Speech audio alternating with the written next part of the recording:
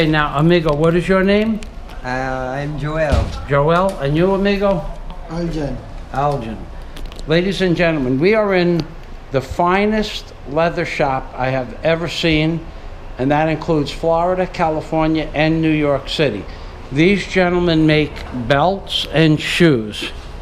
These are their tools for their trabajo. Look at, I have a set of snips like this, but don't need anymore. They have all the tools necessary to make anything in leather, and they make these custom leather belts. It's 2 weeks if you wish to have your name put on it, or a special size and width. And they make shoes also.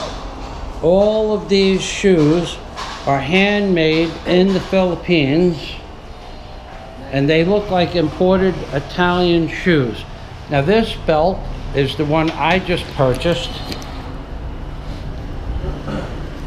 This belt with this design in my size was 680 pesos, or approximately $15 for a high quality leather belt, and a double rivet aluminum with a heavy duty steel hasp and steel dog.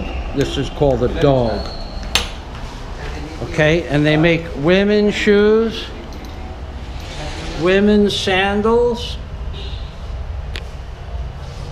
and men's shoes in every size and every color that leather comes. Oh my God, they make high-end stuff. You make these here, amigo? You made these? You made these shoes? Yes, sir. Yes? Wow. What type of, is that alligator? Skin of snake. What? Skin of snake. Snake. Pila for those shoes. Pila. 100 pesos? 4,500. 4,500. Okay, and we are across the street from San Pedro College. San Pedro College. And this is Gaisano Mall Shoe Shop. They make boots, 4,500 pesos for snakeskin shoes.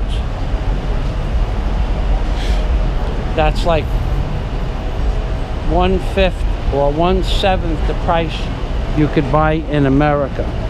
So this is Michael Fazio, otherwise known as Rabbi Jew Barker in the Philippines, baby. We have our new belt. You could become a high boots if you're a police officer.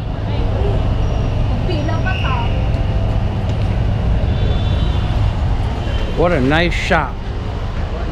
Okay, Giselle, thank you. Salamat. Salamat also, sir. And you and I, we are Liwang, yeah? Yeah. No bakakon? No bakakon. Salamat.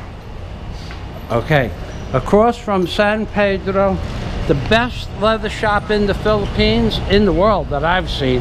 Maybe they make better in Italy, but I haven't been to Italy. And we are in Davao City.